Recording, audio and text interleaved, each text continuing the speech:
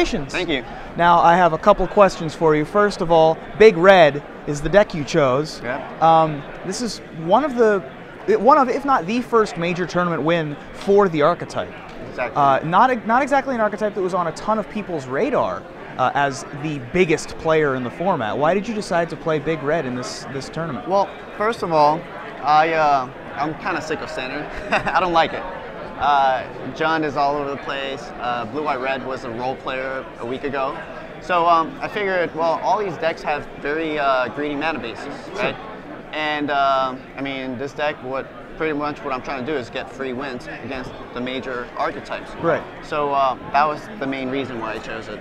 Yeah, absolutely. The deck has so many powerful cards, even though it's just a mono red deck, and the land continues to burn. Exactly. Is the main impetus for the deck is Burning Earth. Right. How was Burning Earth on the weekend? Actually, it was pretty mediocre. I'm not gonna lie. I sided it out a lot because I played against Blue White Control 4 times, and I mean, I was expecting Blue White to replace Blue White Red, but and you can see that in my sideboard. That's why I'm running 4 curses of the Pierce Heart. But I wasn't expecting for it to be that popular this weekend, and I mean, I still managed to beat it 3 times, and I picked up my only loss to Blue White Control. So I mean, it was fine. Now, that's actually one of the cards I wanted to talk about. Curse of the Pierced Heart is a card that not a lot of people even know what it does. I had to look it up when I was first looking at your deck list. Yeah. It's an unwrathable, pretty much unkillable in the blue-white matchup. Yeah. 1/1 that just deals the damage every turn. Yep.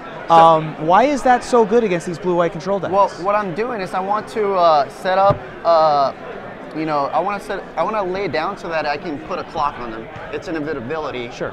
And pretty much as I'm pinging them every turn, I mean, I'm also going to be adding pressure with my creatures, right? Sure. So they have to deal with my creatures, and on top of that with my burn, and this permanent that's dealing them a point of damage every turn. Sure. And their only out to that is the Tension Sphere. So whenever I bring that in, I also bring in Ratchet Bomb, and they're best buddies. You know, I just set that at 2, and it just sits there the whole game. Right, and they're also overworking their detention spheres at that point, trying to get rid of Burning Earths as well, because Curse of Pierced Heart on 2, Burning Earth on 4, detention spheres right there in the middle at 3, you're always going to avoid your own enchantments. I actually sided out Burning Earth against the blue-white matchup. Oh, sure, against Burning Earth. Sure. Yeah, because they don't. They only run about like 9 or 10 non-basics, so it's not against worth blue, white, red. It's a lot better, against of course. Blue, yeah, but it was. I didn't see it at all this weekend. It was just not there. So you played Junk Aristocrats in the final. Yeah. Against Charles Johnson. Charles had a mulligan to 5 in game 1 that he won with. That was impressive. And you were stuck on 3 lands with a bunch of 4 drops in your hand. That will happen in your deck, but once you're able to get going, it's very easy to win.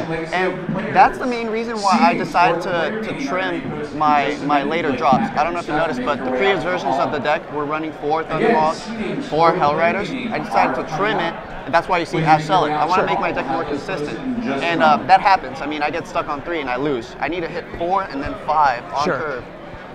And I don't have any ways to fix it, so I mean that'll happen. But in that game, all I had to do was rip a land, and I was in because my hand was just nothing but Hell Riders and Chandra and things like that. Exactly. So this is an impressive year for you already. This is your 2nd open win, and your 3rd open top 8 in how many tournaments? 5? I think 6. 6 tournaments? Something like that. I can't that remember. is a very good rate. Yeah. If you are eligible for Rookie of the Year, I don't know when you started on the Open Series, but if you are, you're certainly near the lead, if not in it. You have over 75 Open points already this year. Yeah, I didn't know that until now. Yeah, which is a very impressive feat. You already have a bye for Indianapolis. Yeah. Looking forward to the Invitational, which is, you know, it's a little bit far off. We have another set to come out before then, but many of the cards in this deck survive rotation. That's true. So do you think that Big Red can be a player going forward, even suffering the loss of the biggest top end in Thundermaw, Hellkite, and Hellrider? We'll have to see what kind of lands are printed in Theros, because if people decide to keep going with their, you know, non-basic mana basis, then maybe, because you want to have the 4 Burning Earth main deck to make the deck good. That's why the deck exists, because of Burning Earth. Without that, it may evolve into just a more aggro red deck win style deck. So we'll have to see what Theros has to offer. Yeah, because the only things that really the deck loses are Hellrider and Thundermaw Hellkite. So you're losing the big top end, the whole reason for playing the big part of the big red. Exactly. So we'll have to see where it goes with Theros. Right. But congratulations once again. Thank you. Well done. Joe Herrera, and my name is Ruben Bressel here from Star City Games, Baltimore.